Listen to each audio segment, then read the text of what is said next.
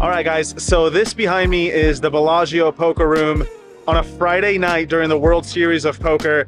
And for those of you guys who haven't been here during this time, it's absolute madness. Every single game has a list that's thousands of players long, it seems. There's multiple tables of every stake, and trying to get in a game is just as difficult as you might predict. Now, I'm on the list for 10-20 no limit hold'em. There's 3 tables of it and around 30 people on the list. I'm gonna wait around until I get into one of those games. I'm gonna share all the hands with you guys. So without any further ado, let's fast forward however long it takes. Just a few seconds for you guys. Get in there and gamble.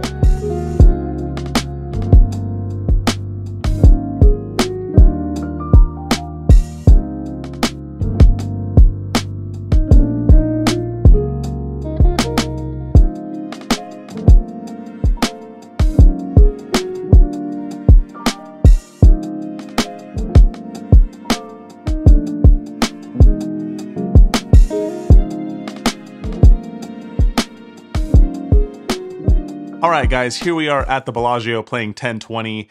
There are 3 must-move tables today for this game, so that means I'm going to be moving around between a few different tables. Not something I'm used to, but here we go. I sit with around $30,000, and in the first interesting hand, I open up the action to 60 with Jack-9 of hearts.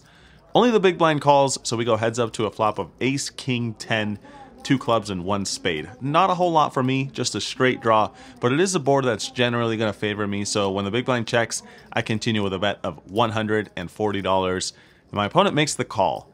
Turn card is the 7 of spades, and he checks once more. He's got around $800 behind. Now we have a question between checking back, essentially giving up, or continuing to apply pressure, and I think checking back is okay, but we don't have any clubs or spades, so if he's got a flush draw, we could likely get him to fold those hands. And if he's just got a weak ace, it's going to be really hard for him to call for his entire stack, I think. So I announced all in for 800, just like I would with any strong holdings. My opponent thinks about it for quite some time and ends up calling. So that's not good news. We're in some trouble right off the bat. Looking for a queen on the river, which does not come. It's the 3 of hearts, and we end up losing versus Ace 8 offsuit.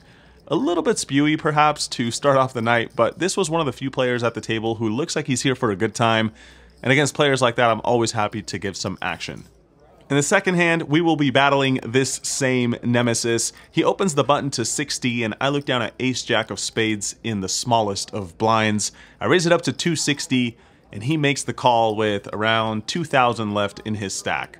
Heads up to a flop of 10, 8, 7, 2 diamonds, 1 spade. So I've got a straight draw and a backdoor flush draw, not much else aside from that, and this is a board that's probably better for him, so I check it, and he bets $160. Like I said, we have some backdoor possibilities, and also 2 overcards to the 10, so I make the call, and we see an interesting turn card. It's the Queen of Clubs, giving me what's called a double gutter. That means any king or 9 will now improve me to a straight. I check it again, and this time he checks it back. We get a lot of help on the river. It's the King of Diamonds, giving me the best possible straight on the board. At this point, we are only losing to a flush, which is possible, of course, but after he checks back on the turn, I don't think he's got one, since he'd probably continue trying to bluff with any sort of diamond draw on the turn. So I put in a bet of $380, trying to get called by 2 pair, perhaps even a worse straight, although it doesn't seem too likely. At this point, my opponent gives me some bad news and announces all in for $1,800 or so, and now we're in a tough spot, because, like I said, we have the best possible straight, but would he really be jamming all in with anything worse than a flush? I don't know. I think it's questionable, but like I said a few seconds ago, I expected him to continue bluffing with any sort of diamond draw on the turn, unless, of course, he picked up a pair, for example, Queen X of diamonds, which is certainly possible. Maybe even a hand like 7X of diamonds that bets the flop and then checks back on the turn for some pot control. I don't know, it's a tough spot. I can't really think of too many bluffs, but I also can't think of too many possible flushes. I don't know. It's kind of close, and as you guys probably know by now, when a decision is close, I tend to put chips in the pot. So that's what I do, and perhaps a bit surprisingly, my opponent says good call and shows Ace 10 with the Ace of Diamonds, a pretty sweet bluff on his end.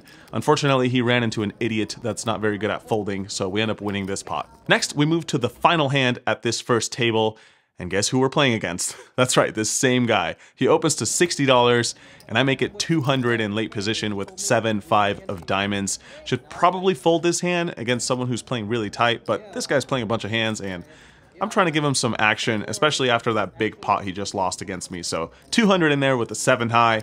The big blind cold calls my $200 re-raise, now gets back to the initial raiser, and he announces all in for his fresh rebuy that just hit the table, and it's all in the middle. And of course, I've got 7 high. This is a non-decision, easy fold, right? Yeah, maybe, you know, if he's got an overpair, we're in terrible shape.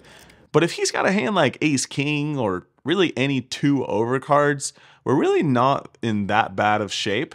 And there's also $200 extra from the big blind, which I presume to be dead money, since if he had a really strong hand, he'd probably raise my original $200 bet. So I decide to get in there and gamble, hoping I have 2 live cards. I toss in the 1,000. The big blind folds, thankfully, so we are heads up off to a run out. I ask him if he's got a pair, and he says, no, I don't. So that's exactly what we were hoping for. We go to a flop of 9-7-3 with 2 diamonds, giving me a pair and a flush draw. Turn card's not great though, it's the ace of spades, but the river is the 5 of spades, so we make 2 pair. Somehow we still lose though. My opponent's got ace 9 of clubs, so quite the action run out. And this is what I wanted to have happen pre-flop, is we get into an exciting race. Win or lose, it's still a fun hand either way. As mentioned, this was my last hand at this table before getting moved to table number 2, where we received some good news that the entire table is straddling. So from here on out, on the rest of the night, we're going to be playing 10, 20, 40. In the first hand here, there's a late position open to 100, and I look down at pocket 3s in this small blind. Think it's okay to call, think it's okay to fold, think it's probably not okay to do what I did and raise it up. I make it $500 to go. As mentioned, it is a Friday night here at Bellagio during the World Series of Poker, and I came all the way from California. I'm going to gamble. I make it 500 with pocket 3s. Folds back to the initial raiser in late position, and he instantly punishes my light re-raise by making it some more money. But it's only $11.50, I believe is the exact amount, so essentially a min raise. Now, let me be the first to say, with pocket 3s, when you're facing all this aggression, especially from a tight player who hasn't played a hand in a while, you should probably just let it go. But at the same time, if this guy hasn't played too many hands, then he's likely got a big holding, and if we're able to flop a set versus said big holding, we could probably win a big pot, and, you know, it'll be good for the vlog. So I toss in the money, and we get instantly rewarded for the questionable pre-flop decision-making. Ace 5-3 on the flop, bottom set, and an ace out there. Of course, there is a slight concern that we're up against pocket aces, but at bare minimum, that'll provide a good title for this vlog. I check it over to him, and he continues with a very tiny bet of $420. Don't think I should have any re-raises in this situation, so I just call, and we see the 6 of clubs on the turn. I check it again, and this time my opponent checks it back. River card is the 4 of spades. Now any 7 or 2 make a straight, but I don't think either of us would really ever have a hand that contains a 7 or a 2. However, if there were one of us that would have one of those cards, it's probably me. And I've got a set, so I'm going to jam all in for his remaining $3,300. 3 of the same card, going for some value. It's not rocket science. My opponent doesn't seem too pleased with the situation, but after a few seconds of thought, he decides to call. I turn it over, and he mucks. So that's good news. He probably had ace king, if I had to guess, and we end up winning this nearly $10,000 pot. A very warm welcome to table number 2. And the next one, there's a button open to 100. Small blind and big blind make the call before I look down at ace king in the straddle. Good enough to raise, of course, so I make it $600. Now it gets back to the button, and this guy is actually the same nemesis from table number 1, who has also moved over to this table now. He announces all in for $1,100. The blinds fold, I of course make the call, and we end up winning versus king queen of clubs on an ace king high board. Not the most exciting hand in the world, but somewhat noteworthy. You know, there's 2 all-ins before the flop. It's kind of cool. We end up winning. That's also kind of cool. In the next hand, there's an early position open to 100. Someone makes the call, and I look down at king queen on the button. Now, I was busy getting the camera and everything situated, so I didn't notice that someone called. I decide to re-raise. I make it $320. It's at this point I notice that someone called the initial 100, so my raise is pretty small when you take that into consideration, but looks like it doesn't end up making any difference because the initial raiser folds, but the guy who called the $100 open, he makes the call again, so pretty much a perfect situation.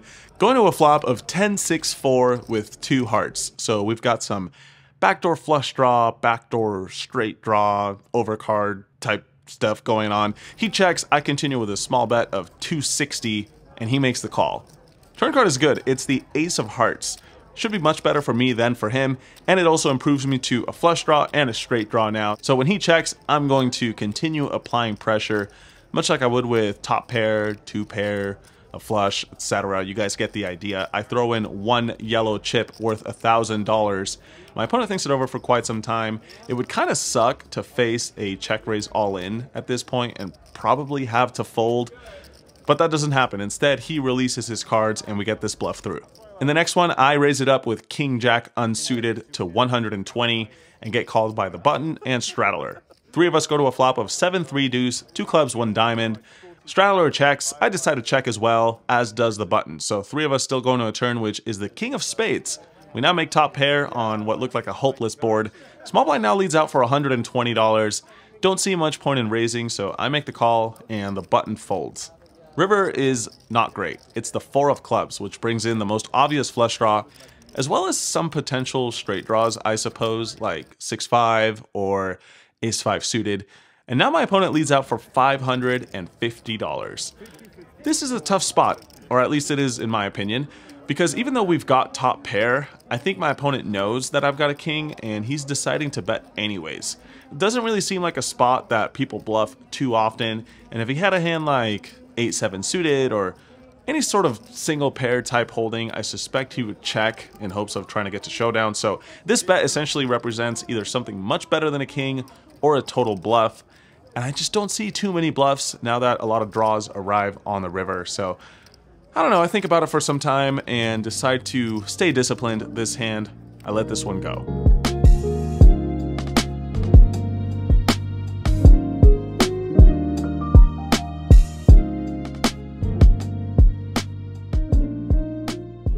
Now we move over to the 3rd table of the night, and this table was by far the one where I played the most action pots. Starting off with this first one where I get ace-10 of diamonds in early position, I open it up to 120, and then a player in middle position makes it $400. Action gets back around to me, and with a suited ace out of position, I think it's a good candidate to put in another raise. We have removal to strong hands and could take advantage of the fact that we open from early position, right? We should get some credit with this raise. So I make it $1,100 to go. We don't get much credit because my opponent doesn't think too long before calling. So going off to a flop, but that's quite all right. We've got a playable hand, and even more so when it comes 8-4 deuce with 2 diamonds. That means we've got 2 overcards, and more importantly, the nut flush draw. Always nice to flop that. Even better if we can actually hit it, right? I bet $700, much like I would with aces, kings, queens, you know, the good stuff. My opponent makes the call, and we see some help on the turn. It's the 10 of spades, giving me a pretty disguised top pair, top kicker. But I think we've reached the point in the hand where I would be checking a lot of my holdings sometimes, especially being out of position. So it's nice to have some disguised strength when I do that. And my hand definitely qualifies in that category now that I've got top pair. So I check it, my opponent checks it back. River is quite interesting. It's the ace of spades, giving me top 2 pair now. So we do get there, but not exactly the way I was hoping to. You know, a diamond would have been cooler. Now it's a question of, do we want to check again or bet for value? And I don't know. If I'm being completely honest, I think this spot is a little bit complex. In the end, I decided to bet out for value, thinking to myself I could have some bluffs. I put in $2,400. Not entirely sure if this is the best play, but after he checks back on the turn, I think he could have some ace highs like ace king that calls pre-flop, maybe ace queen suited, and maybe even hands like pocket jacks or so that get a little bit curious once I bet this river. So I put in $2,400, like I said. My opponent thinks it over for quite some time, but eventually makes the right decision and lets it go. Still always nice to win a $3,700 pot with ace-10. In the next one, I look down at 6-3 of diamonds on the button. I open it up to 120 and get called by the big blind and straddler. So 3 of us go to a flop, which comes jack 8 deuce with 1 diamond. Action checks to me, and there are a lot of good turn cards for my hand. Plus, this isn't a board that I expect anyone to be too strong on, so I continue with a bet of $140. Not necessarily expecting it to work right away, but good things can happen on the turn and river. The big blind calls, but the straddler folds. I'm bearing in mind that the big blind called with the straddler left to act, so I think it's most likely he's got at least a jack, maybe an 8, but probably not calling with an 8 as there's a player left to act behind him. So when the turn comes the deuce of spades and he checks, I think this is a cool spot to apply a lot of pressure by betting really big. However, in the moment, I decided to check it back, thinking to myself that if I'm betting my exact hand, I probably have too many bluffs in a situation like this, which if I'm being honest, it's probably not that bad of a concept when you're playing Bellagio 1020. A lot of these guys are playing relatively tight, so could probably get away with it. This time, I just check it back though, and we see the queen of spades on the river. He checks again, and now I decide to bet as a bluff. Of course, I've got 6 high, and I'm targeting a jack or perhaps an 8, thinking both of those holdings will fold. I put in $340, and I'm a bit surprised when we get called and my opponent shows queen 9 of diamonds. So yeah, we lose this one. I certainly didn't play it my best, but yeah, I didn't think he would have a queen after the way he played the flop. Live and learn, I guess. Moving right along, exactly 1 orbit later, I am on the button, and if you thought 6-3 of diamonds was a bad hand, check this out. I've got 9 deuce of diamonds. Well, actually, I guess 9 high is better than 6 high, but somehow this one feels worse. I raise it up to 120, and only the straddler calls. Flop comes down not bad. It's 3-3 deuce, 1 diamond. We've got 2 pair, technically, and a flush draw. He checks, I bet 100, and he calls. Turn card is the 3 of clubs. So yeah, all you guys who were judging me for playing 9 deuce, I've got a full house. He checks, I bet $400 now, and this is where the hand gets kind of weird as my opponent check raises to $1,000. Of course, it's already not a great spot for me. Sure, I've got a boat, but it's a fake boat, and we could be up against bigger pocket pairs, or of course, 4 of a kind. But at the same time, this opponent in particular seemed like someone who might try to come after me given the chance. He had mentioned a few times that he wanted to play pots against me. So I make the call, and we see the queen of diamonds on the river. Pot's around 2,500, and that's exactly what my opponent bets. 2,500, sliding a stack of blacks out into the pot. Like I just said in the last hand, most players here at the Bellagio are playing pretty tight. Don't think he's going to be bluffing too often, if I'm being honest. But also, what strong hands could he have that play this way? If he had a hand like pocket 4s through 8s, for example, would he really try to go for this big a value bet on the river? Seems a bit optimistic on my end. On the other hand, what's he representing? 4 of a kind? I mean, yeah, that is what he's representing, but come on. It's so hard to make 4 of a kind, isn't it? So yeah, it's tough to assign him many bluffs, also tough to assign him many value bets. And when that's the case, at the Bellagio, you should probably err towards folding, but that's not what I do. I toss in a call after some thought. Sure enough, my opponent's got queen 3 of spades. That's a full house, 4 of a kind, and he beats me like 13 different ways in this hand. Nice hand, bro. So yeah, things started off not too bad. Now they're going in the opposite direction. Let's see if we can reverse that trend. This next hand, we're playing a $100 bomb pot. That means everyone throws in $100, and we go to a flop. I look down at 7-5 of spades, not bad for a bomb pot. And the flop comes down 8-6-3, 2 hearts and a spade. So we've got an open-ended straight draw and a backdoor flush draw. But I'm in early position, so I decide to check it, and the action checks around. Turn card brings some help. It's the 9 of hearts. However, the small blind now leads out for $360, and considering that he's leading into the whole field when the flush gets there, I decide to just call with my straight, as does a player in late position. River card is the queen of clubs, and the small blind does not slow down. He now puts in a bet of $1,360. Now we're in a tough spot. Yeah, we've got a straight, but I don't have any hearts in my hand, which is not great. And someone called in late position after I called the turn, so perhaps we could be up against a flush from that guy, or maybe the guy who's betting. They could even have better straights like 10-7 that are betting for value, maybe even Jack 10 with a heart, all sorts of stuff that we lose to. So yeah, what looked like a good situation ends up becoming not so great, and I decide to let it go. Unfortunately, the player behind me also folds, so we'll never know what the small blind had, but whatever it was, he had the winning hand as he rakes this pot in. And that, ladies and gentlemen, brings us to the most interesting hand of the session, and also the biggest pot of the session. In this one, I raise it up with Jack 8 of diamonds in early position to $120. Perhaps questionable. The button calls, and now the small blind re-raises to 400. This is a pretty small raise considering that I made it 120 and the button called. So I decide to call in position. But looking back, I think it's probably better to re-raise and try to get the button out and play heads up versus the small blind. I should note that the small blind is also the only other player at the table who's got quite a few chips. I think he's got like $40,000 or so. Everyone else kind of shallow. So calling in position with a suited 3-gapper like this, I'm not a big fan of it, but that's what I did in the moment, as does the button, which of course is the whole downside to me calling, is we're now playing between 2 opponents, hoping to hit something. Not really the way you want to play poker, but here we go. 3 of us go to a flop, which comes 10, 9, 5, 2 clubs. Not too bad. We've got an open-ended straight draw, but that's about it. Small blind bets $600.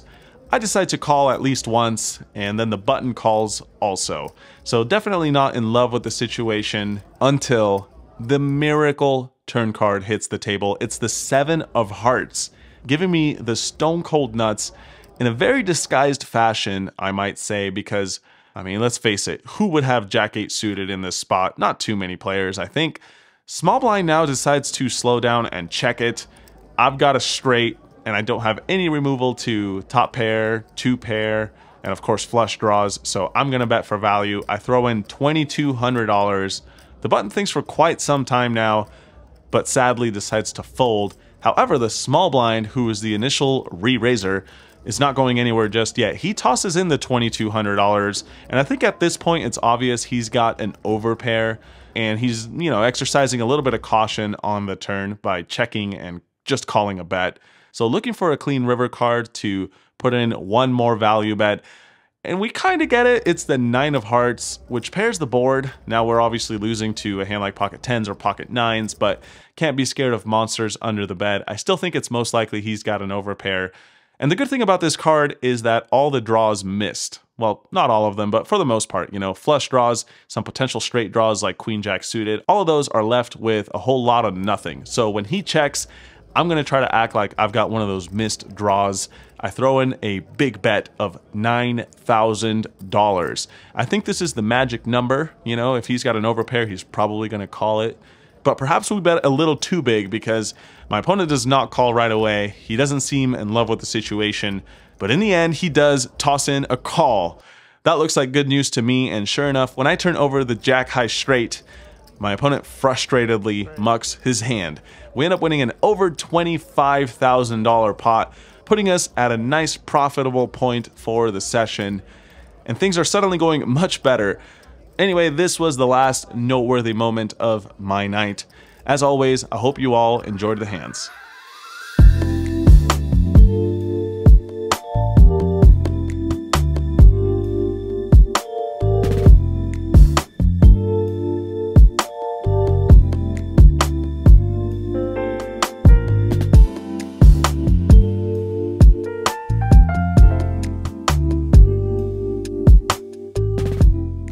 Alright, so that brings an end to tonight's session. I was into the game for I don't even know how much actually, but I ended up winning just over $16,000, which is not bad considering that it was a 10-20 game, well rather a 10-20-40 game. Either way, for a game that size, 16K win, I'm more than happy with it, no complaints whatsoever. Definitely not bad for a Friday night out in Las Vegas. It is pretty late though, around 2 a.m. Andrew Nemi actually just texted me asking to play 1-3 at the Wynn, but I think I'm gonna pass and go to bed. I kind of want to go to the gym in the morning and try to stay on a normal sleeping schedule, so it kind of sucks to say no to the vlog father. Andrew, if you're watching this, you're probably not, but in case you are, rain check on the 1-3. Anyways, I hope you all enjoyed the hands. And this is probably the extent of my WSOP experience. You guys already know I don't really love tournaments, and I'm not really planning on coming back for at least a few weeks, if not months. So Yeah, this channel is definitely not the best channel for WSOP type of stuff. Head over to Rampage or Brad Owen or whoever's playing tournaments these days. It's not this guy. All right, guys, until next time, good luck at your local tables. Peace.